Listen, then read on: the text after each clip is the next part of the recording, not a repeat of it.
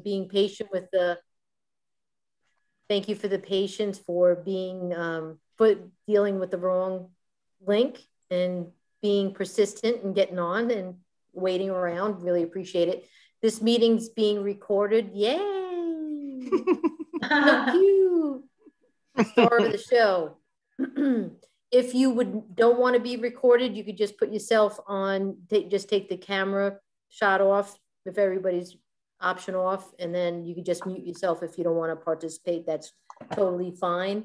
Just wanted to get you up to date with that. And let's see. So the meeting is scheduled to go to about 7:30. If we do go over a little longer, if something comes up, feel free to check out, and whoever wants to stay on, that's fine. There's a chat option. If you're not familiar with the chat, it is, if you look down below, you'll see a little bubble that says chat, and you can just type in a message to, you have options. You can click on everyone, or you can have a private message. You can just click on the menu in the chat, and you can make that choice. I will be fielding the chat messages. So if you have any questions along the way, please feel free. Questions, thoughts, comments, put them in the chat, or if you prefer, you can unmute yourself and just do it that way. We want to make it as engaging as possible.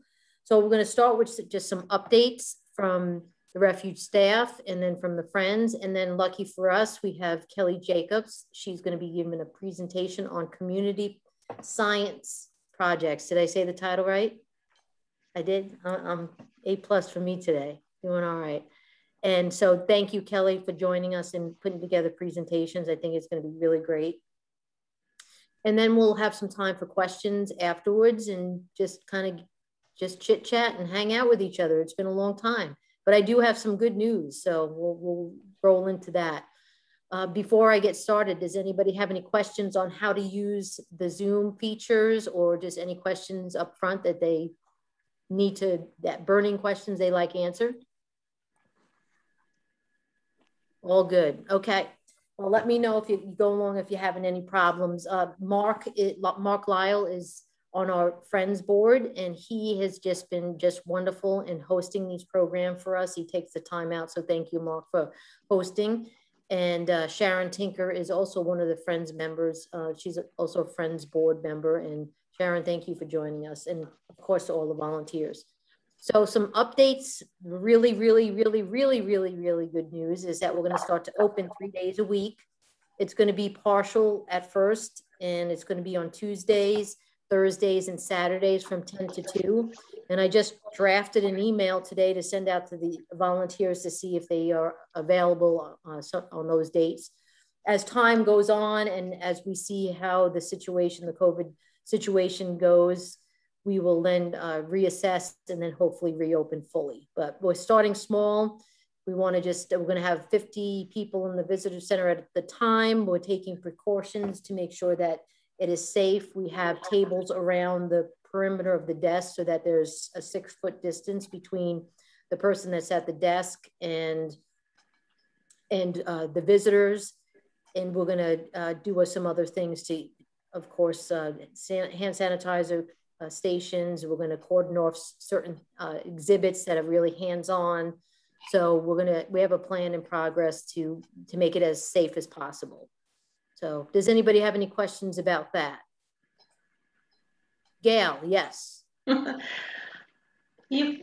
People touch everything in the store. I personally am not the least bit worried about contracting COVID by something someone touched, since science has said that isn't how you get it. So I assume we're just not gonna worry about that part, right? You know, it's one of those things. It's like when you go to a supermarket or any place else, it's the reality of it all. We are going to limit the number of people in the store at one time. I think it's to 5. I'll have to look back at the notes. But it's one of those, it's a tough situation, but to me, it's like going into a grocery store. You're touching everything. I just make sure wash your hands and use hand sanitizer. And it sounds like it's not really that it's transferable from touching. It's more, person to person contact, as you mentioned. But very good question. So I think that's something the friends are going to have to think about. And the refuge staff have to kind of think about how do we mitigate that? Mm-hmm. And how do we cordon off some of the exhibits and those high touch areas? Like in the bison room, for instance, we'll take all those skulls and things and that are hands-on, we'll just take those out. Anything that's really going to draw people, the drawing table, the puppet theater, all those things are not going to be available.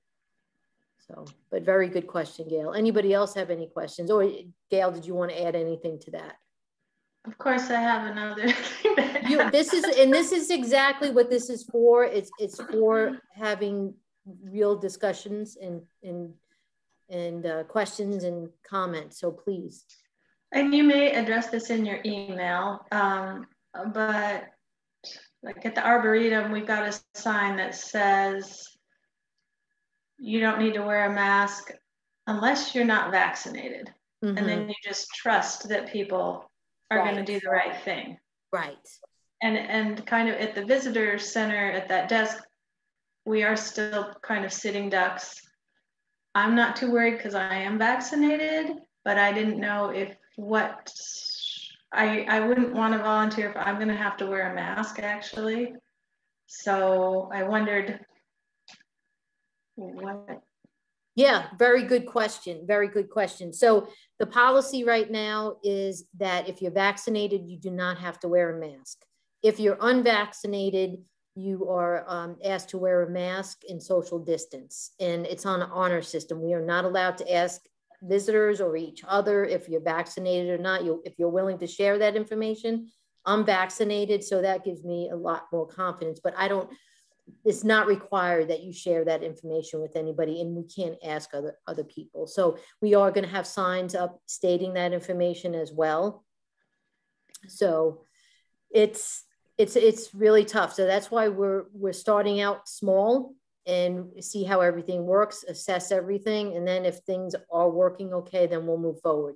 And the other thing is we want to open, we want to be available for the visitors, but we also need to protect our volunteers and our staff as well. And our agency has been, especially the Region 3, Midwest region or Great Lakes region now, has been the upper management has just been so cognizant of our staff, and not only our staff, but the bigger picture of looking at people with families and elderly members of the family that they're caring for. So they recognize it's not just about the staff member going back to work, but how do you care for all those other factors that you're dealing with in family life. So we've been fortunate that way. And I'm glad that they've been slow to open up to take care, but it is difficult because visitors are wanting and they're calling now, why aren't you open yet? And so that's why we're attempting to do it in small steps. And we hope volunteers, if they feel safe enough, will come back and join us. I think we need to have a training and just discuss that. So I'm going to send out an email tomorrow. I'm looking at the dog. He's so cute. Send out an email tomorrow, see who's interested, and then maybe we can do a virtual training and discussion, those people that are interested. And maybe I can pick your brain, Gail, of what you're doing at the Arboretum. Anybody else questions or comments or input on that? Nancy, have you guys decided if that will be morning hours or afternoon hours, or is it still being debated? It's going to be 10 to 2. That was right in the middle. Yeah, 10 to 2, because we're trying to say, well, we want to be, because we still have some groups coming in. And so we want to be available because most groups come in the morning, but we also have people that come in the afternoon. So it's kind of the best scenario, I think. We're going to try it anyway. And the groups are limited to 30. And so, we'll see how it goes. Anybody else? Yes. Audrey. Hi.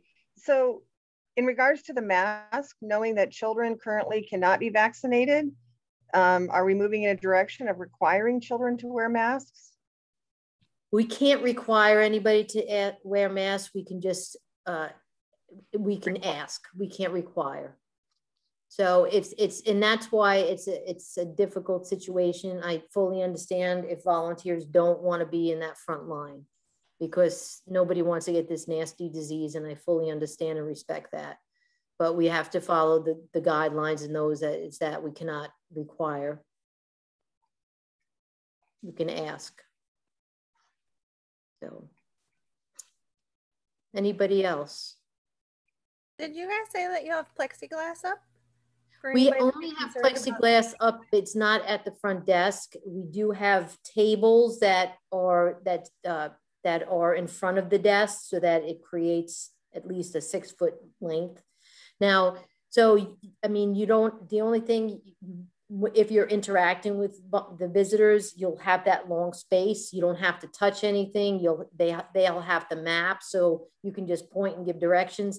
Now, however, going back to the store, that's a whole different story, because then you're exchanging money, credit cards, and working with merchandise. So that's something that we really need to talk about, the friends and the Refuge staff, to figure out how to manage that safely. So I think with the volunteers at the desk, it's going to be really hands off. It's just, hey, this is information. There's a map, and we're going to limit the number of people in at a time. And if you have suggestions on how we can manage this better, please share from your experiences at other volunteer places or at work or whatever. Please feel free to share. You can send me an email. Any other questions? Really good questions. Thank you. All right. Well, if you have them, we will have a question and answer at the end of the presentation today. Additionally, you always can contact me by phone or my cell phone or by email. And Scott Gilgy too, the Refuge manager. Don't hesitate. We're here to help and provide as much information as possible.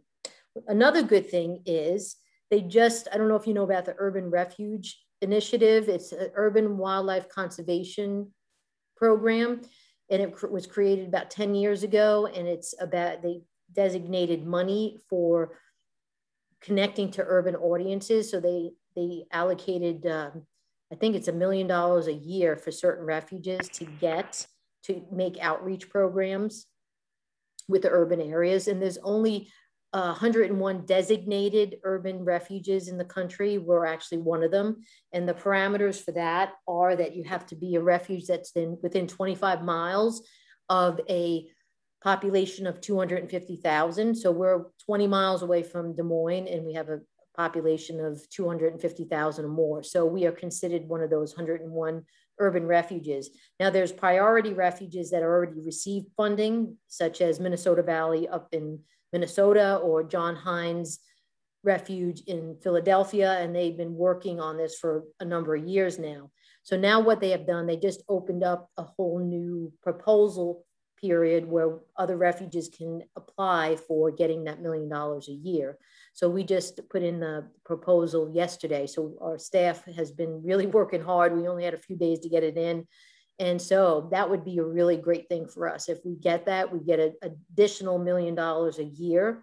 And that means we could hire outreach coordinators, outreach biologists, some really good things will happen. So, and that would tack on, we're working with the Greater Des Moines Urban Wildlife Conservation Partnership, which is a partnership between us, Des Moines Park and Rec, Iowa DNR, Army Corps of Engineers, and Polk County Conservation to work in the urban area together. And if we did get that $1 million, we can hire a coordinator to help with that. And the idea behind this is that the majority of the population in the country is approximately 80% living in urban areas, and they're more diverse areas and with different cultural and ethnicity. And those people don't visit refuges, and we want to make sure that we are inclusive.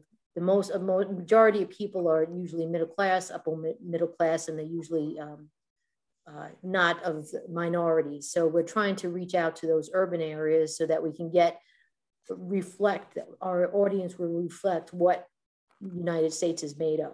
Not that we're not going to deal with our regular customers or rural areas, but it's just a way to get into that community to help them embrace their natural areas where they live, and then hopefully expand out. So that's the idea behind that. So we're excited. We hope to get that. That would really add a really new approach to the way we work with things. Just having extra staff would just be amazing.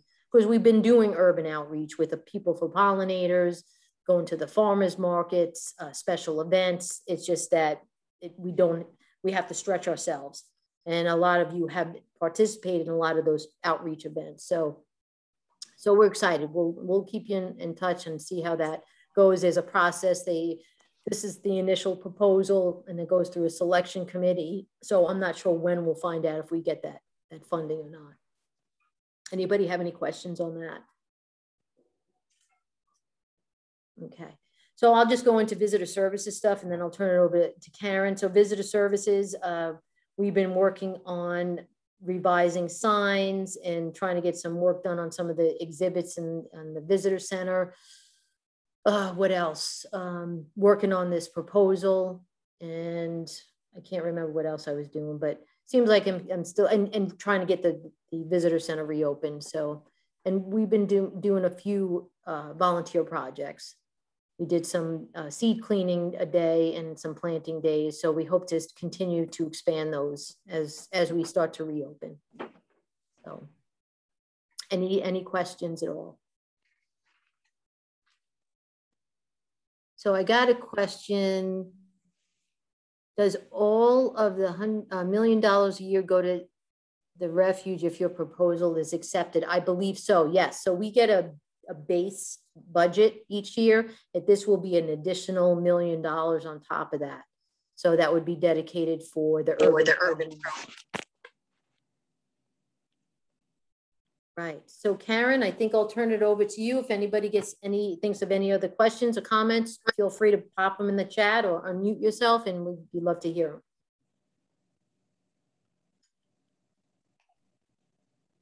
All right. Well, I guess I missed the last couple meetings, but we do have 2 interns in the biology program now. So Anna and Isaac started at the beginning of June. And so it's nice to have them around. And they have been doing some work with seed collection, some invasive species removal, some seed cleaning, trying to catch up on those things. I'm missing Kelly, we'll think Kelly. Oh, monitoring. So yeah, doing some monarch monitoring. So anyway, it's a little smaller crew than we usually have, but it's still better than nothing. So we're happy to have them.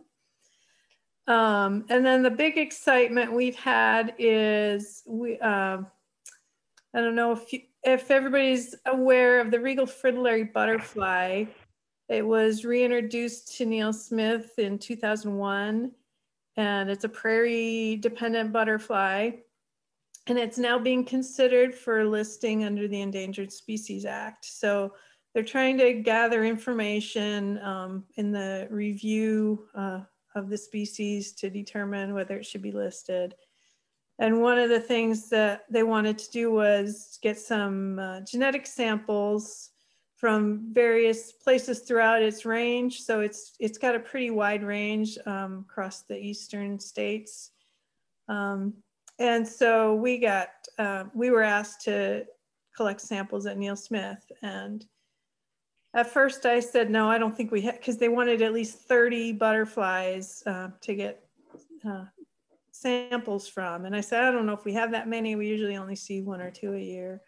Well, we went out last Friday and caught 18. And then today we caught 14. So we got 32 butterflies. And that's just in one area. So we have a lot more of them out there than I realized. So it's pretty exciting. There seems to be a pretty good population of them around this year. So yeah, we're contributing to that effort. We have 14 bison calves. And they seem to be in pretty good shape this year with all the more rain than we've had the last couple of years anyway. So That's about all the news, unless somebody has any questions for me. I have a question, Karen. Yeah. Something I thought about that you had mentioned, I don't remember, it must not have been last year because nothing happened last year. So the year before, there were studying that monarchs, if you raise them in captivity, potentially that messes with their migration. Was that ever determined? Well, I think that study was completed and they said it definitely does have some effect on their ability to migrate. And, you know, and the idea isn't necessarily that it's wrong if you want to raise a few in captivity, but there are places where they're raising like hundreds or thousands of these of monarchs and then letting them go, and that might not be the best way to help monarchs. So, you know, if you do it on your own, I don't think you should feel guilty about it. And I think the study showed it was mostly in the fall, like the last generation, Right. that the generation that would migrate, that it was really messing with. But Interesting. Okay. good question. Any other questions for Karen? Amanda had one asking about Regals. Are they the ones that hang out on the gravel roads? And then she said, maybe not, because the ones she's thinking of are very abundant. So maybe, Karen, do you think you know which one she's thinking about? Not sure. Is that, what would it be? This, have you been seeing them this year? Or just other years? Because we've had, there's painted ladies and red admirals that can be pretty abundant. Yeah, it looks like these ones you're talking about have some blue on them. These ones have similar coloration, but they don't have the blue, and they just all end up in the grill of our car. No. They hang out on the gravel roads like everywhere in Iowa. Yeah. Painted lady, you said? That might be it. Yeah, sometimes painted ladies have these big populations. Yeah, so there's not that many of the regal fritillaries, but they do sometimes hang out in gravel areas to get minerals, but not in huge numbers. I had my first one this year. In 5 years I've been at the Refuge, I had my first sighting of a regal fritillary on the Overlook Trail. So if you're at the Refuge, keep a lookout. They're pretty amazing. Yeah, and that's where people have been seeing a lot of them, is just on the Overlook Trail, the Tallgrass Trail, just right around the Butterfly Garden even. So they're pretty. Yeah, it's a lot of fun to see them. They're pretty big, right? Yeah, they're about the size of a monarch, or maybe a little smaller. Yeah. Pretty. And I forgot something. I was wondering what I was doing. I couldn't remember. We had so many different projects going on, but we actually filmed for Wild Kingdom last week. I forgot all about that. There's just been so much going on. So Mutual of Omaha's Wild Kingdom contacted us and they wanted to do a segment on the Refuge. So they came out and filmed last Tuesday, Karen? Wednesday. Last Wednesday. So yeah, it was kind of exciting. So we were planning for that all last week, trying to get we have to get all these special permits. So it took up a lot of my time trying to get that all situated. So they came out for about a half a day and we took them out into the bison enclosure, and they got some nice footage of the bison herd in a nice piece of prairie where it was actually a lot of nice native plants, not a lot of invasive species. And then they interviewed Karen, myself, and Scott, and it's going to be just a small snippet on their YouTube channel or on Facebook. So we're pretty excited about that. So I forgot, that's what kept us busy last week. But so it was interesting. Anything else? All right, I think we'll then roll into our special presentation tonight with Kelly Jacobs. And Kelly, if you want to tell a little bit about yourself and then just what your experiences have been at the Refuge, how long, and share whatever you feel like sharing, and Sure. Then roll right into your program, that would be awesome. Sure. So my name is Kelly Jacobs. I met a lot of you. I've been at the Refuge since the fall of 2008. I started as an intern, and this is my 3rd season as a biotech. So I have a couple seasons under my belt now. Before I came to the Refuge, I was in science education. And so I suggested this topic for my presentation tonight to Nancy, because I really think that everybody can contribute to science. And so without any further ado, I'm going to try and share my screen here.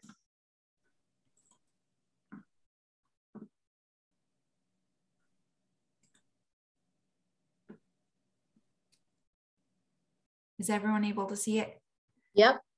So yeah, I wanted to just talk to you tonight about becoming a community scientist, and how, if you're interested, or if you know kids or grandkids or family members or anyone who's interested in science, this is a really good way to practice science, and you can help monitor nature at Neal Smith National Wildlife Refuge and maybe around the world if you are up for it. There we go. So you may have heard it called, it's also known as crowd science or citizen science. Community science is a really inclusive term for anyone who wants to participate and collaborate in scientific research. It's not a new idea. It may be a new term, but it's actually an old idea. And one of the oldest formal citizen science projects actually started in the 1900s, the Christmas bird count, which we still do today. That was by the National Audubon Society. So it collects data and informs bird conservation efforts. Community scientists require no previous experience. Projects can be done from at home or in the field and can provide a wide variety of benefits. The value of citizen science data is dependent on the quality of data collected. So some projects require observations to be verified by an expert, and some do not, depending on whatever the researcher needs. The educational benefits are really invaluable. Community science can be used in a formal educational setting or informally for people of all ages to make discoveries about the world and the environment. And taking part in a project can be like starting a new hobby, or it can supplement one of your existing hobbies or interests. Community science has the potential to bring society closer to science and nature, bringing about a sense of ownership and helping create the kind of society that works to protect its natural environment. Projects can be a really fun way to spend time with friends and family members. I think that's one of the biggest benefits of community science, honestly. And of course, community science can serve policymakers by raising awareness about environmental issues and providing evidence for decision-making, for example. So at the Refuge, we use a number of community science apps. These are also accessible online. So I'm going to talk about 4 of them in particular. And yeah, if you have any questions about these, just shout, because they're my favorite. I really like to contribute to these community science projects. The first one is called Bumblebee Watch. It's a partner project from a variety of agencies across North America. You contribute photos, the location, the date, and the time, and then experts verify your bumblebee identification. So community scientists collect this data, and it helps researchers determine the status and conservation needs of bumblebees, helps locate rare or endangered populations of bumblebees, and teaches us about bees, their ecology, and ongoing conservation efforts. So, of course, I couldn't have a presentation without adding in some of the photos that I've contributed to Bumblebee Watch. So I have a couple of American bumblebees. Let's see. This one's on a creamy indigo, and there's one on a golden Alexander there. This one doesn't necessarily have any identification clues in it that make it obvious, but I just wanted to add it in.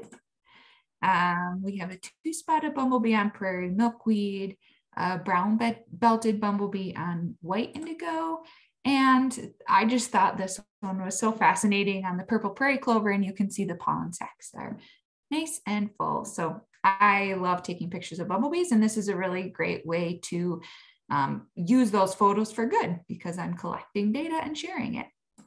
The next app that we use on the Refuge is eBird. And so this is a project of the Cornell Lab of Ornithology. You contribute a list of birds that you see and you hear while you're out and about, whether that's birding or hiking, and experts review your records. And this really contributes to hundreds of conservation decisions and peer-reviewed papers, thousands of student projects, and helps inform bird research worldwide. It's quite a significant amount of data. And so the community scientists are really helping the scientific community with eBird. So the app suggests a list of birds. So I took these screen captures just from my phone, so directly from the app. They suggest a list of birds you might see based on your location. So you can see, I just told it to find my location. So that was it. And then it tells me if a bird might be rare there or if it's common.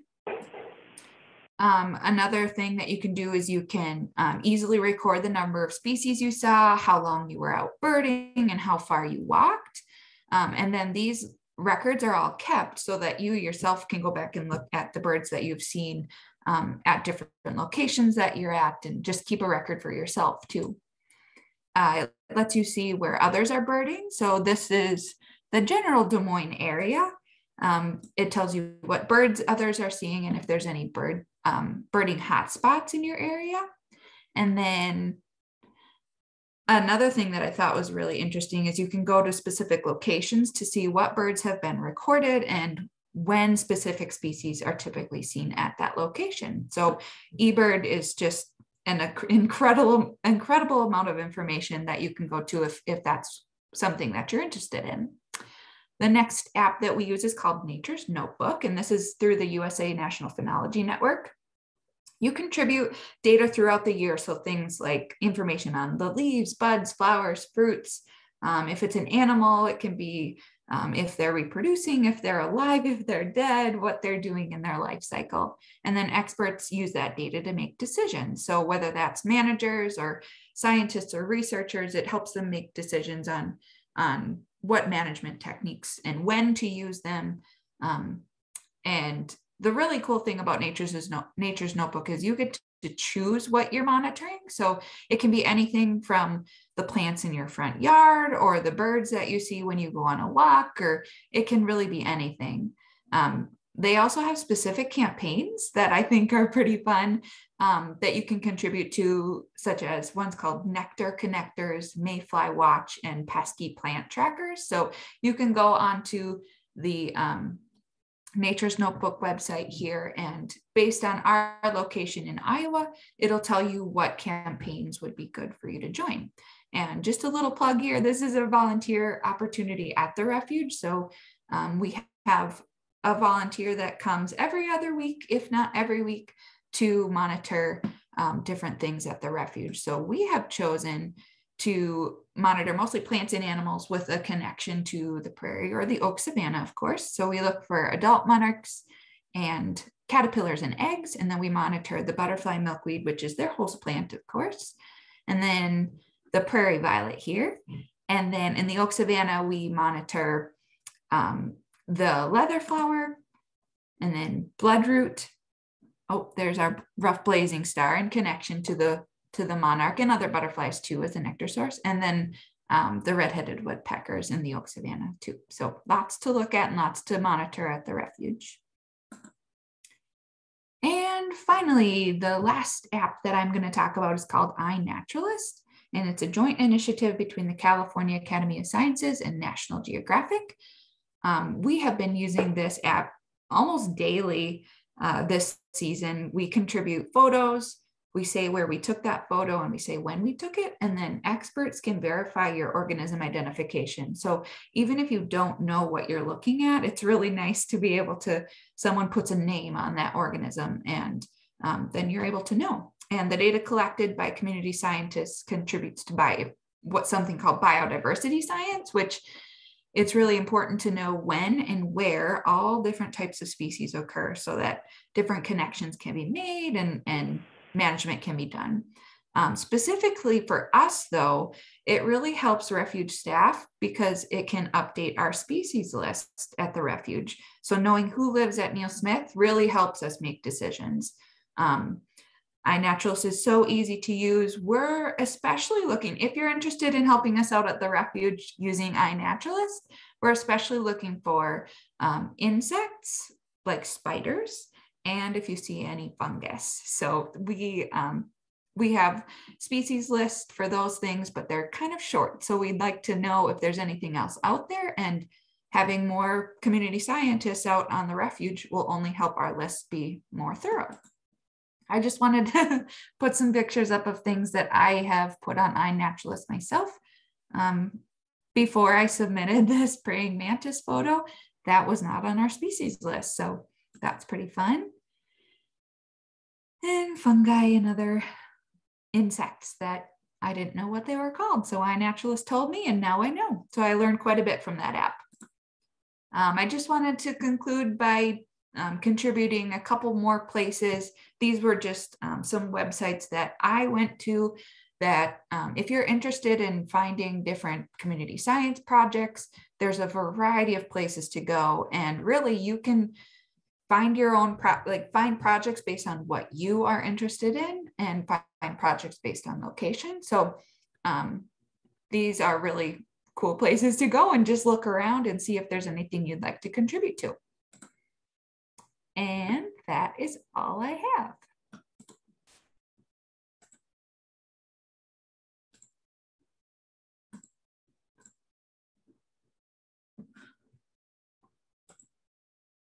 Thank you, Kelly. Yeah. That bumblebee one sounds really cool. Yeah. I like bumblebees. I used to be scared of them, but I just downloaded. You've come a long way. my husband said PJ said he just downloaded eBird. Yeah, it's very cool. It's really helped me learn a lot of different species. And there's, in terms of bees, I think bumblebees are a really fun species to start learning your identification with, because they have really cool markings and some subtle changes, but a lot of noticeable differences too. So it's a really fun way to learn your bumblebees.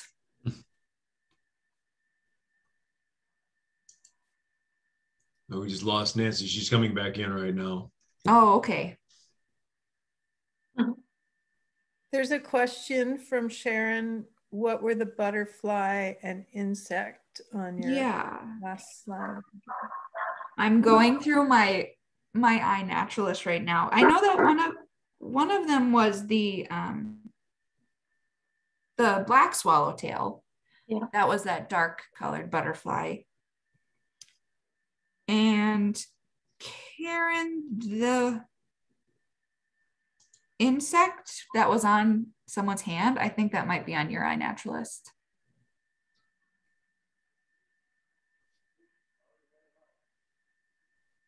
I could be wrong. Sharon, I'll have to get back to you on that.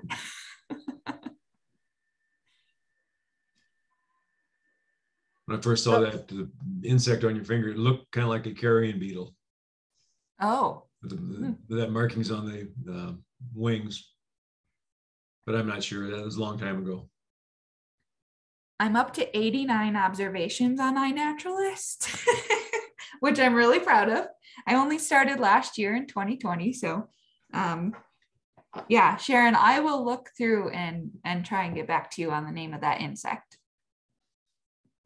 Thank you. I've been thinking about some other refuges actually use iNaturalist where they have it connected to the refuge itself. So I've been thinking about doing that. So you seem like you really get a lot out of use out of that, Kelly. Is that correct? Yeah, it's really helpful that experts will come and identify your organism relatively quickly. I think I get a faster response on this app than I do on some of the other ones. So it's just nice to know I didn't know what this bug was, and a day or two later I do. So great. And yeah. My whole screen froze, so I couldn't do anything, so I had to reboot my whole system. So I missed part of I'm sorry that I missed part of the presentation. So if I ask questions that you already talked about, forgive me. I'm not having an easy role in this today. My technological skills are not showing well tonight, but Anyway, the other thing is I didn't give the friends an opportunity to share. So any of the friends members, Mark or Sharon, would you like to share anything from the friends side of things tonight? Or Amanda? Amanda, I'm sorry, I'm looking through the names. Amanda.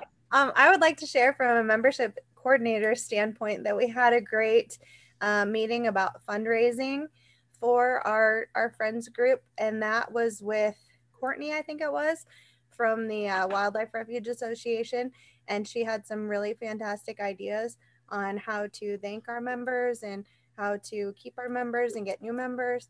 So that was really exciting since I'm new into the membership coordinator role. I'm so glad that you're helping out with that, Amanda. And PJ's been helping out with the website. So thank you, PJ, for all the help on that. So we couldn't do, we'd be in hard luck, pressed luck if we didn't have our volunteers in our friends group. I am so, so grateful. We have such a great group of people. So thank you to all of you. Mark, did you want to give an update on the point of sale system or anything else? Right before the pandemic hit, we were seriously considered and now have implemented a switch over from the old point of sale system to a new one. The software has been ordered and it requires a new PC and monitor, which have been ordered. The software is, as soon as we get the PC, we get the software on it. We're hoping to have that installed by the 20th. If that happens, I don't know. We'll see. But I was just at the Refuge yesterday, and the point of sale system now is fully functional, the old one. The only thing that Carla is working on is the phone line, which is for the credit card machine. So that may be interoperable, but everything else seems to work pretty well. It's the software program that the point of sale system, the new one, is a very simple program. The ones you can get now are all bells and whistles as far as you can order online and get direct shipments and all this kind of stuff. And I said, no, we just need something to run the cash register. That's all.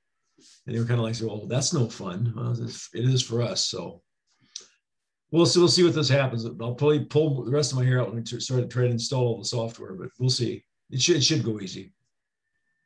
Mark, did Joan say that we had a Square that maybe we could use for credit card payments, or maybe we could just have people write checks or something? I hadn't heard that one. I think we might have had one. Yeah. Okay. That might work. So. And thank you, Mark, for all your hard work on that. Mark did a lot of research and investigated several companies, and so. Sharon, anything else, Mark, you'd like to share? Nope. Okay, thank you again for your hard work in hosting the meeting. Sharon, is there anything you'd like to share this evening? So the other thing that's going on is the photography contest for the Refuge. So there have been some ads in the newsletter and some press releases, but anyone that's taking pictures at the Refuge can enter those in the photo contest. The deadline is October 1st. And all entries are submitted electronically this year. So if you go to the tallgrass.org website, it has all the details on how to enter your outstanding photos from the Refuge. The newsletter just came out, so everybody should have received the newsletter. And Sharon actually coordinates that and gets the articles going. So thank you, Sharon, for all your work and with the photography contest and the newsletter. So that's awesome.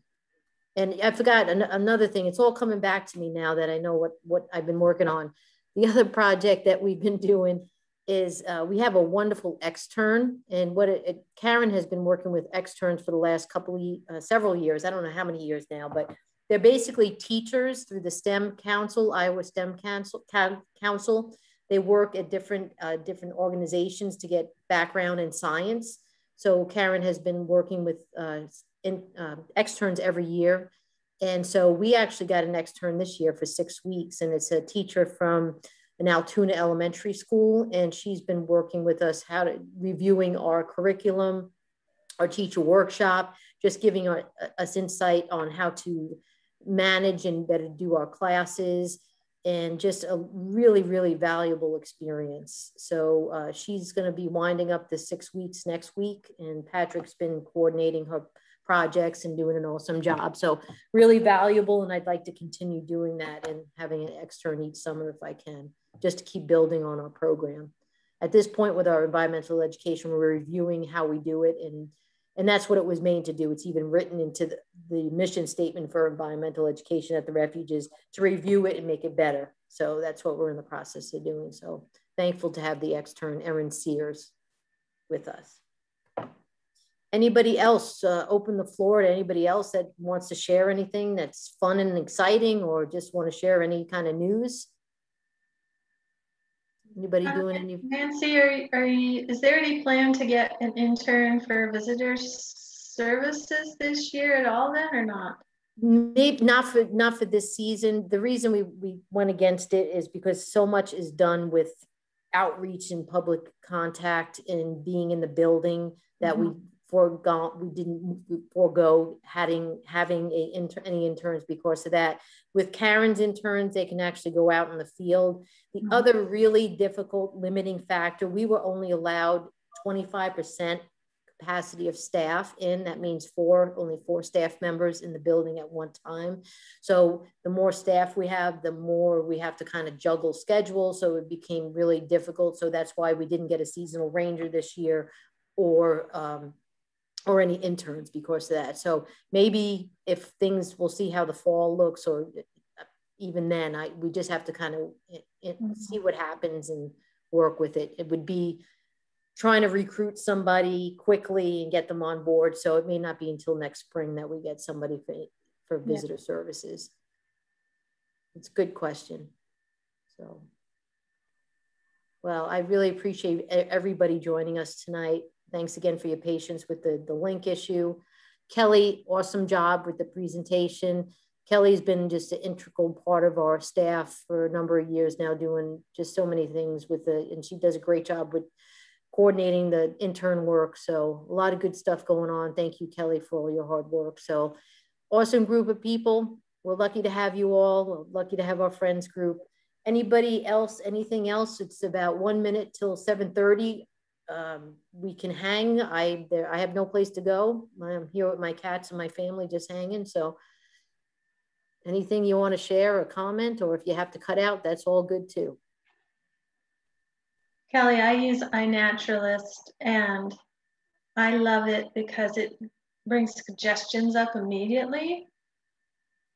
And then I can be, oh, that's what it is. Yeah. But then I've had it where I put in something, I just put in a like worm or something, and then someone will come and correct it and say insect.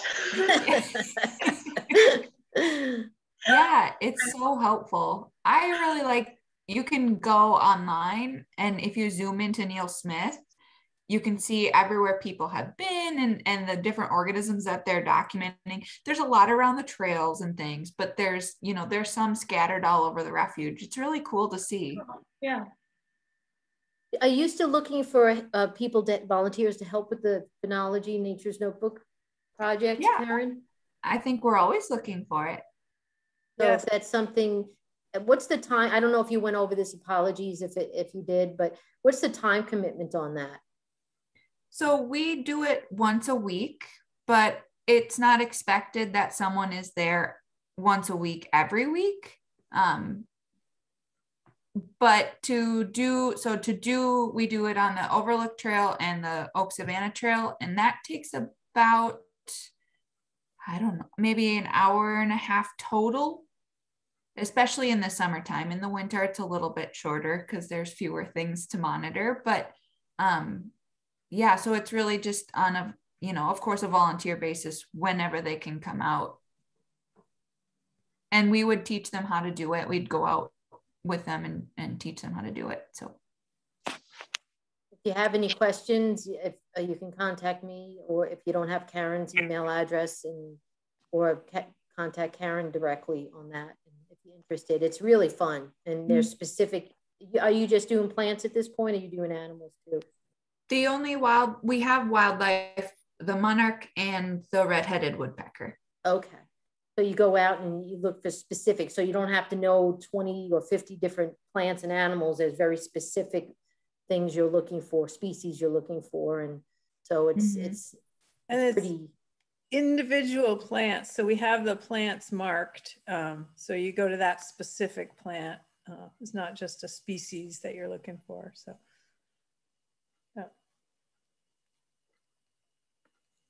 All right. Any other questions? Maybe a question for Kelly. Sure. With that iNaturalist, does it automatically geo-reference the site where you see the thing? Like, does it, or do you tell it that you're at Neal Smith, or how does, like, if you take a picture with your phone or your iPad, does it know where you're at, or do you have to tell it? I've only used it where you have to tell it where you took the photo. One nice thing about it is that if you haven't submitted to iNaturalist in a while and you go through the photos on your phone or your iPad, you don't have to go back and say when you took it. It'll automatically take that from your Photos app. But yeah, you just use a map and get your general location. Okay. When I do it, it gets the location from my phone.